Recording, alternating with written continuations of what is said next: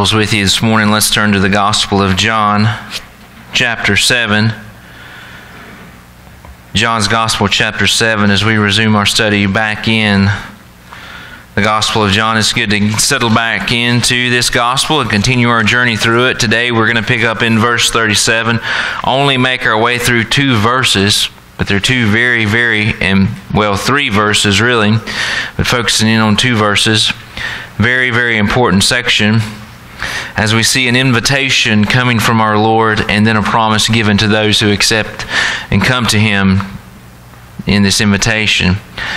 So John chapter 7, verse 37 through 39, and as you're making your way there, I do want to just reiterate the video that we saw earlier considering the Lottie Moon Christmas offering. Because of our Christmas schedule and just neglecting the emphasis before Christmas, we're going to continue taking up the Lottie Moon Christmas offering throughout the month of January. Every single penny goes straight to the missionaries. None of it's used for overhead. None of it's used for administration. It goes straight to the mission field. Every single cent. And so we are honoring the legacy of Lottie Moon, who gave her life in service of missions. And so we remember her by giving this Christmas season going into the new year. So we want to continue to remember our international missionaries that are serving all around the world. Many of them did not see family or were with family during the past couple weeks. So you be praying for them as they begin a new year. Some of them are in very, very hard places. And so continue them to remember them in your prayers. Today, John chapter 7, verse 37 through 39. And just to remind you of the context, Jesus is at the festival of Tabernacles, or the Feast of Booths, as it's otherwise known as. We saw in the beginning of chapter 7 that his brothers challenged him. His brothers doubted his identity, that he was and is the Messiah. And they challenged him and by saying, if you really are the Messiah, then go to the festival. We see at the beginning of chapter 7 that Jesus hesitated and said, my time has not yet come. It reminds us a lot of what happened in John chapter 2 when his mother came to him and said, hey, they've run out of wine. And he says, what does that have to do with me? So we kind of see that same thing, but then Jesus goes secretly to the festival and people began to see him. And in verse 37, we're going to see that he makes his appearance public now. So if you found your way to John 7, hear the word of the Lord. Verse 37. On the last and most important day of the festival, Jesus stood up and cried out, if anyone is thirsty, he should come to me and drink. The one who believes in me, as the Scripture has said, will have streams of water flow from deep within him. Some translations say from within his belly. The idea is from deep within his being. Verse 39. He said this about the Spirit. Those who believed in Jesus were going to receive the Spirit, for the Spirit had not yet been given or received, because Jesus had not yet been glorified. Let's pray. Heavenly Father, as we come to you through your Son, we are so thankful for this invitation that we read from the lips of your Son, that all who are thirsty, let them come to him and drink. As we come to you this morning through him, through his name, we come to worship you, and now we worship through submitting our hearts and lives to your word. As we examine these short 3 verses, may you speak to us, give us ears to hear and eyes to see wonderful things from your word. In Jesus' name we pray. Amen. For many of us, getting water is no big deal. In fact, I've got a drink here to keep me in case I begin to cough, to help me to keep from coughing. It's easy for us just to go to the tap and get a cup of water, or go to the refrigerator and get a bottle of water, stop by the convenience store and get water. But that is not the case for everyone around the world. If you've ever been to a third world country, then you've experienced the frustration of sometimes trying to get water. Several years ago, I was in the country of Guatemala on a vision trip with 3 other men, and we had been traveling all day. And we had nothing to drink other than just a few sodas that we had packed with us. And at the end of the day, we stopped at this little tienda, and they gave us a bag of water, and we drank from a bag. And to me, that was kind of unusual. To those who were our guides that day, that was nothing unusual, because they recognized that water was scarce, that water is not easy to come by. For me, I thought, why didn't we just stop at any convenience store, or why didn't we go to any tap and get some water? And that is the way it is around the world in most places. Water is very, very hard to come by. For us, it's no big deal. But in Jesus' day, it was the same. In fact, they drank wine because they were unable to drink much of the water. And as we come to this chapter, we must keep that in mind, because if we just try to interpret these verses or think about these verses in our context, then it doesn't have the same meaning. But if we recognize that water was scarce and hard to come by, and if you wanted to drink water, you had to do more than just go to the tap. You had to do exactly what the woman at the well did in John chapter 4, go to the well and draw your own water. Then these words take on new meaning. At the beginning of chapter 7 and into chapters 8 and into chapters 9, what we have here is narratives that surround the Feast of the Tabernacles, the Feast of the Booths, which I mentioned earlier. In Leviticus chapter 23 and in Deuteronomy chapter 16, we find the liturgy or the procedure for this festival, which recalled the days of the wilderness wanderings for the children of Israel. God's people, as they left Egypt, found their way into the wilderness, being led by the Lord each day. They were dependent upon Him, and the Lord constructed or gave them the directions to construct the tabernacle and all the festivals that go along with it. There were 3 festivals that the Lord subscribed to them. And in fact, in Deuteronomy chapter 16, we're told that there are 3 festivals that every male must sojourn to, or they must make a pilgrimage to each and every year. The first one is the Feast of the Unleavened Bread. The second one, the Feast of the Weeks. And the third one, the Feast of the Booths, or the Feast of the Tabernacles. And during this time, the children of Israel, or God's people, would camp out in booths, in tents. And this would remind them of the wilderness wanderings, as they set aside this entire week to remember the Lord's deliverance from the land of Egypt and guidance through the wilderness. And on the last or great day of the feast was the climax of the Feast of Tabernacles. The first 6 days, the feast, the priest would draw water from the Pool of Siloam, which is the south end of the city, and make his way up to the temple complex with a parade. People would be following him as he carried this water from the pool in a golden pitcher full of water. And as he made his way to the temple, he would go into the altar and pour out the water on the altar. He would do this for 6 days.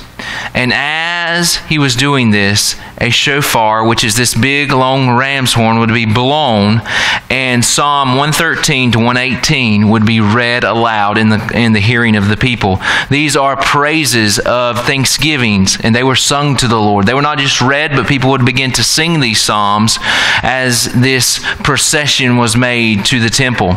This was a time set aside for God's people to remember the wilderness wanderings, and that God Himself delivered His people.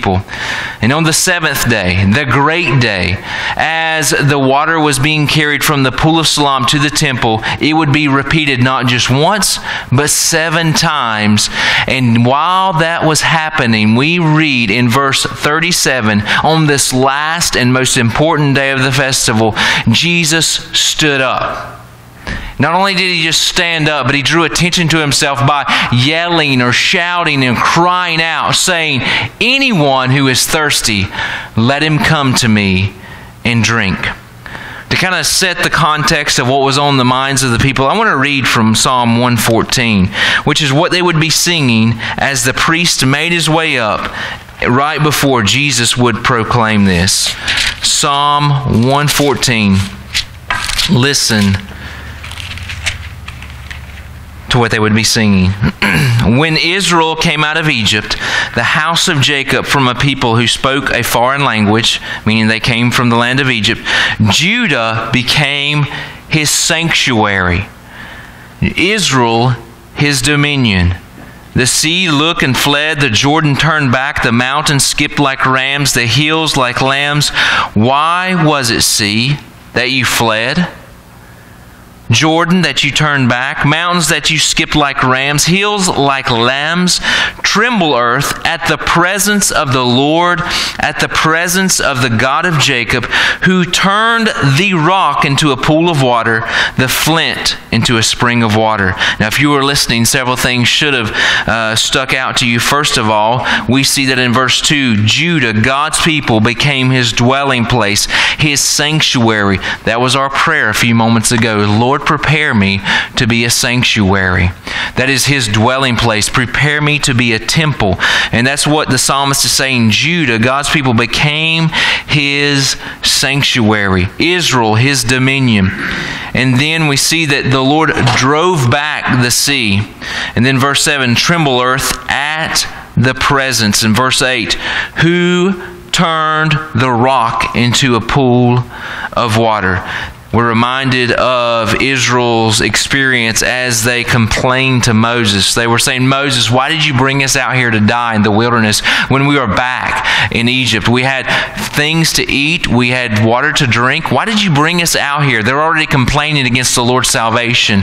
And the Lord delivers them by providing water from the rock. Moses strikes the rock. He actually disobeys the Lord by hitting it, but he strikes it several times. And water comes pouring out, and the Lord provides water for his people who are dying of thirst. And as the children of Israel are reminiscing and being reminded of this time, Jesus stands up, as we read in verse 37, and cries, if anyone is thirsty, let him come to me and drink.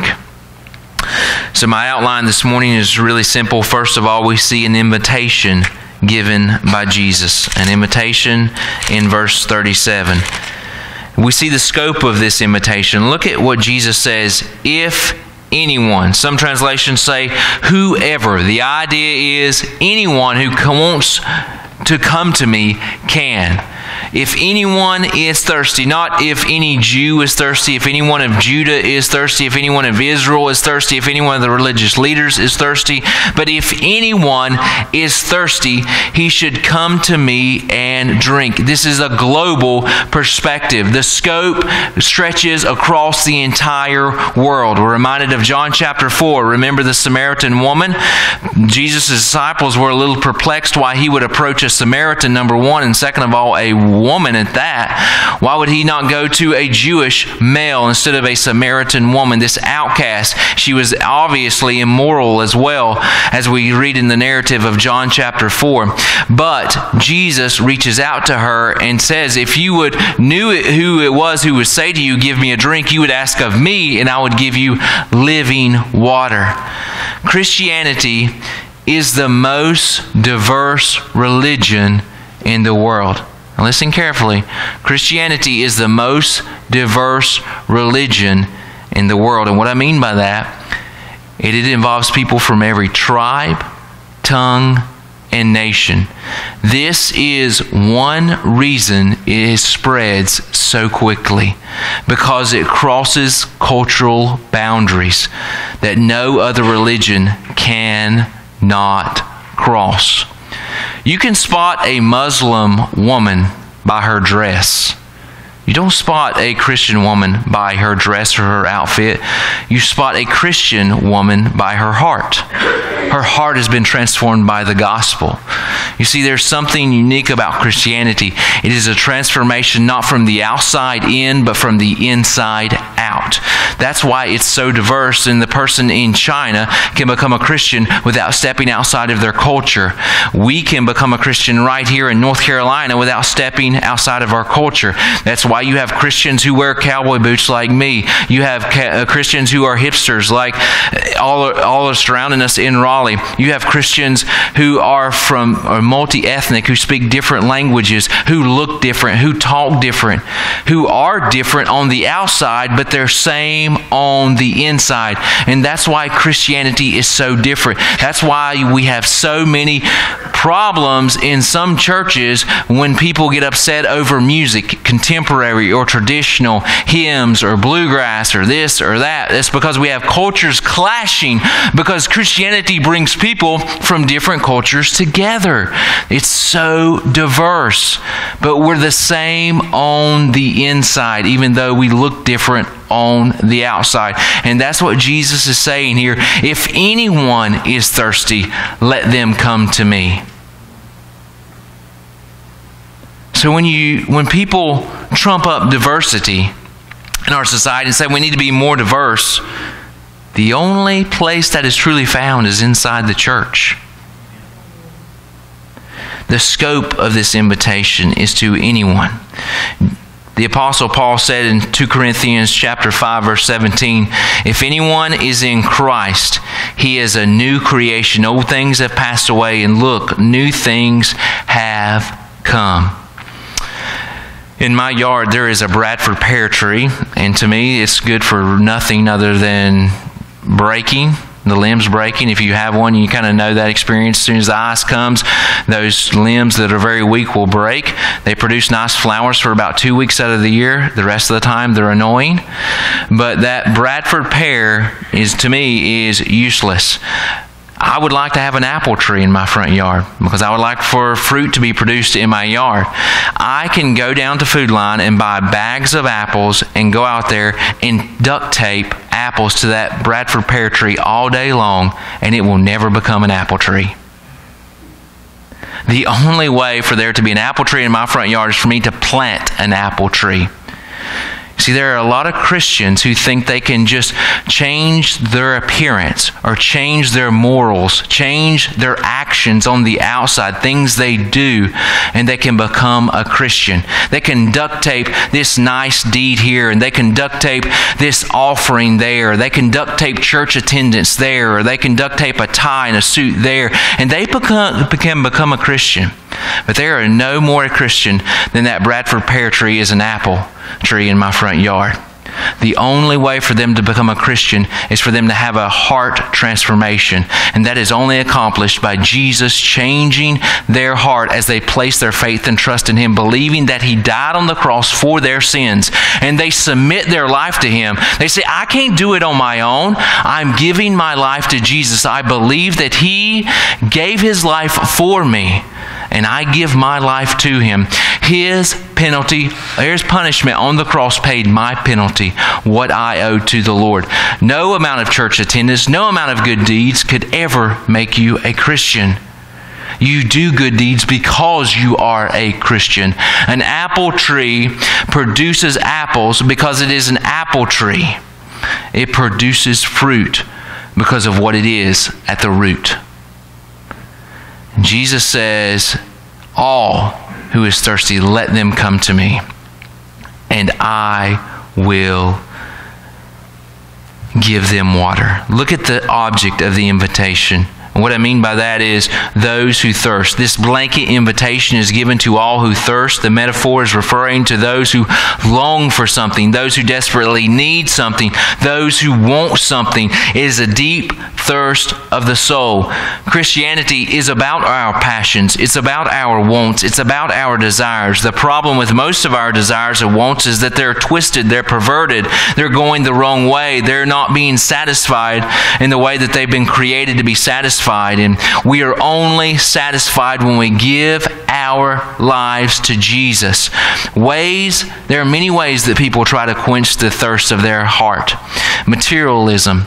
They try to satisfy the thirst by going and shopping or buying things because they think if they can just get enough stuff, if they can accumulate enough stuff, then they will be happy and satisfy their heart. But shopping can be just like a drug. It feels good for just a little while, but as soon as the new wears off, they're wanting to go out and buy something again. Or maybe people want to check out of reality by numbing themselves by watching movies or TV. It's this escapism that we're trying to numb this desire within our hearts, our longing for something. Or entertainment. We look to entertainment to excite us, to give us a new thrill. Or maybe work. We try to outrun the thirst that we're experiencing in our lives by working ourselves to the bone. There is a deep, consistent longing in every single person's heart for purpose, meaning, hope throughout all of life. And that is one reason so many people in our society are so melancholy, so depressed, so discouraged, because we're trying to fill that thirst with something other than what can truly satisfy it. It's like trying to quench your thirst with soft drinks. If you've ever tried to, you may be on a hot day and you're thirsty all day long and you think, well, I need to quench my thirst, and you drink a soft drink. What happens a little bit later? You're thirsty again. The only thing that can truly satisfy you is water. And the reason many people don't see Jesus as satisfying is because they're looking in the wrong place to satisfy their thirst. They don't see Jesus exciting enough, and so they'd never try him. He doesn't seem like he would satisfy him, so they don't pursue him. They don't listen to him. They don't submit their life to him. There is nothing else in this life that works than satisfying your life other than Jesus. This is the reason there are so many people in our culture who go through a midlife crisis. They think this job will satisfy them. They think doing this hobby will satisfy them. And then they get to a certain point in their life, they're thinking, I regret my life. What am I doing? I'm wasting my life. And they have a midlife crisis. The only way to avoid that is by giving your life to Christ. So we see the invitation, all who are thirsty, and the promise in verse 39. It is the gift of the Spirit. The Spirit is a person. You can grieve him. The Spirit is a person. You can hurt him. This is not something like Star Wars, the impersonal force that's out there. But the Holy Spirit is a person. He resides in each and every one of us. He was given to the church at Pentecost, we see in Acts chapter 2. And this is the prayer that we sang a few moments ago. Lord, prepare me to be a sanctuary. A sanctuary is a dwelling place of God. It is the temple, the tabernacle, where God sets up residence. Every single person, if you are a believer, you are a dwelling place for the Holy Spirit. We're told in 1 Corinthians chapter 6 to run from sexual immorality. Every sin a person commits is outside the body. On the contrary, a person who is sexually immoral sins against his own body. Don't you know that your body is the sanctuary? Other translations say, don't you know your body is the temple of the Holy Spirit who is in you, whom you have from God? You are not your own. You are bought with a price. Therefore, glorify God in your body. Maybe you've heard someone say, it's my body, I can do whatever I want to with it. No, it's not. This is my life, I can do whatever I want to with it. Not according to Scripture. Number one, you did not put air in your lungs to breathe. You are not making your heart beat. You are dependent upon the Lord. And if you are a born-again believer, a child of God, then you belong to Him. You've been bought by His blood. Whether you're a teacher, a banker, a farmer, a car salesman, a pastor, whatever you are, you belong to God. You are to give your life to Him.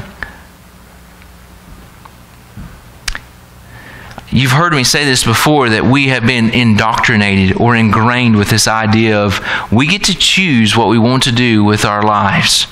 Because we ask our children, what do you want to be when you grow up? Instead of asking them, what does God want you to be when you grow up? So we see the gift that Jesus is promising is the Spirit. He will dwell in you. And we see John telling us, John's giving us pretty good theology here.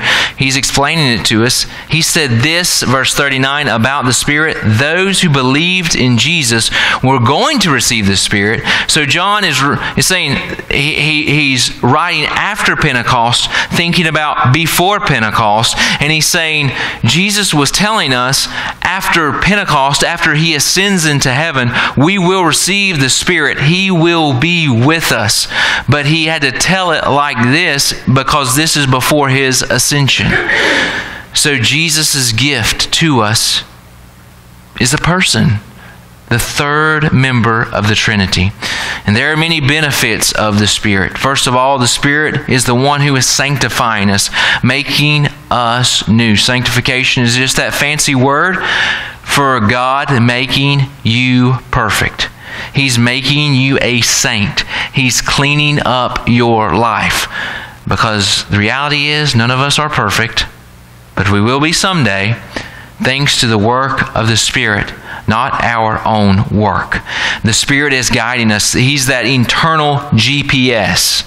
You know, if you've used your phone or GPS to go somewhere and you go a wrong way, it'll tell you to turn around. Maybe you're headed down the road and your GPS is telling you to go straight, but you decide to take a right. It's going to say, no, get back on the road, go straight. Or if you take a left and it says and you're supposed to take a right, it's going to tell you to turn around, take a right. The Holy Spirit is that internal GPS. You can block it out. You can ignore it. You can go the other way. But He is a gift to us, guiding us, convicting us, teaching us, giving us wisdom. And He is never wrong. Galatians chapter 5, the Apostle Paul tells us, walk by the Spirit, and you will not gratify the desires of the flesh. For the desires of the flesh are against the Spirit. Notice he's saying, don't fight against the desires of the flesh. He just says, walk in the Spirit, and you will not satisfy the desires of the flesh. For the desires of the flesh are against the Spirit. The desires of the Spirit are against the flesh. For these are opposed to each other, to keep you from doing the things you want to do. And this is what Paul says. You want to do these things that are according to the flesh, but if you walk according to the Spirit, then you're not going to commit these sins according to the flesh. He goes on to say, but if you are led by the Spirit, you are not under the law. Now the works of the flesh are evident, and he lists them: sexual immorality, impurity, sensuality, idolatry, sorcery, enmity, strife, jealousy, fits of anger, rivalries, dissensions, divisions, envy, drunkenness, orgies, and things like these. Paul goes on to say, I warn you, as I warned you before, that those who do such things will not inherit the kingdom of God. Then he says, verse 22, but in contrast to what I just said, the fruit of the Spirit is love, joy, peace, patience, kindness, goodness, faithfulness, gentleness, self-control. Against such things there is no law. And those who belong to Christ Jesus have crucified the flesh with its passions and desires. Paul says you put those desires to death. They're asleep. They're gone. They're behind you now. Walk in the Spirit. And notice what he says. These are not fruits of Bradley. These are not fruits of William. These are not fruits of Harold. These are fruits of the Spirit. It's not you producing these fruits. It's King Jesus producing these fruits through the Spirit. So if you're having trouble keeping your temper, then rely on the Spirit. Trust the Spirit. Walk in the Spirit. Too many times we just try to grit our teeth and say, I'm going to do it myself. And then we get all discouraged when we fall into sin. We fall into gossip. We fall into complaining. We fall into slandering someone else. We fall into thinking about thoughts we should not think about. That's the fruit of Bradley. That's the fruit of the flesh. But the fruit of the Spirit, contrasted with that, is love, joy, peace, patience, kindness, goodness, faithfulness, gentleness, self-control. If any of you are thirsty, if any of your hearts are dry, if any of your hearts are frustrated, discouraged, hopeless, then come to Jesus. Let Him produce these fruit through you. In John chapter 4, the experience of the woman at the well, Jesus turns to the woman, the Samaritan woman, and says to her, "Everyone who drinks this water will be thirsty again." He's talking about the water in her bucket that she had come to drink with. He says, "But whoever drinks of the water that I will give him will never be thirsty again. The water that I give him will become in him a spring of water welling up into eternal life."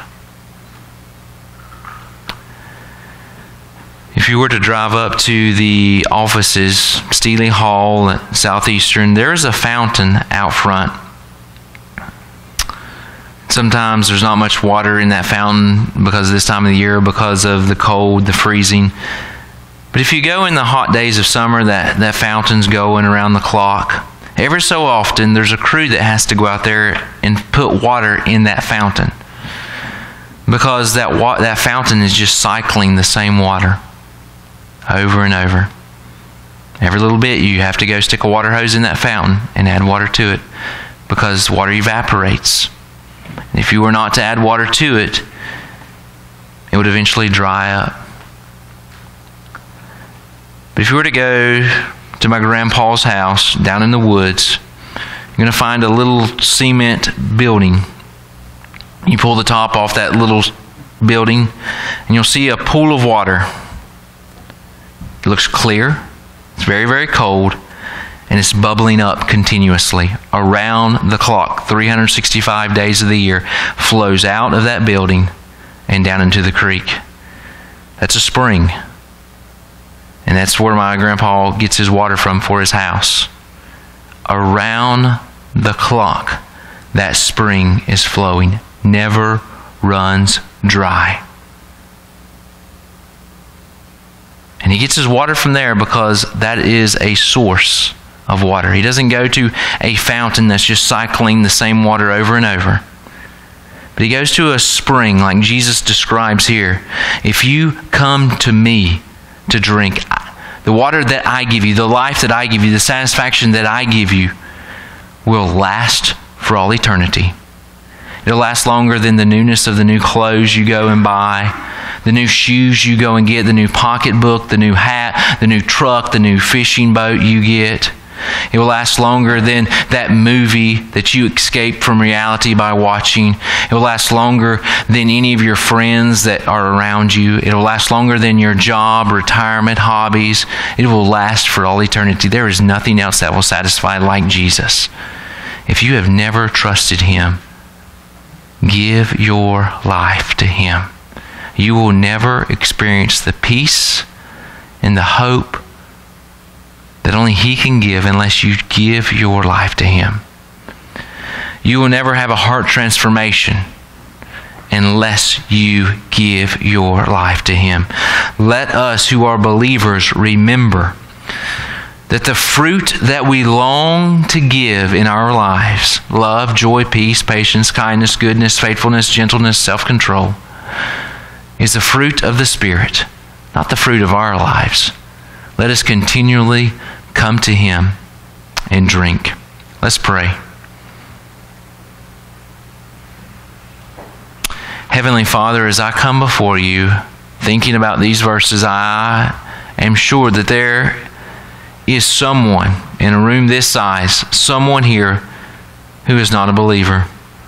They've never trusted you as their Savior. I pray that you begin working in their heart to show them their true thirst, show them reality, their need for you, and the fact that you love them. I pray that they would hear this invitation that you are proclaiming, "Come, you who are thirsty." And for the majority of us here this morning who are believers, we confess that our water does run dry. Our hearts gets parched at times. We get discouraged easily. We pray that in the midst of our valleys of life, in the midst of the deserts and the dryness of life, that we would find refreshment in you. Holy Spirit, may you stir our hearts. May you produce your fruit through our lives. And it's in Jesus' name we pray. Amen.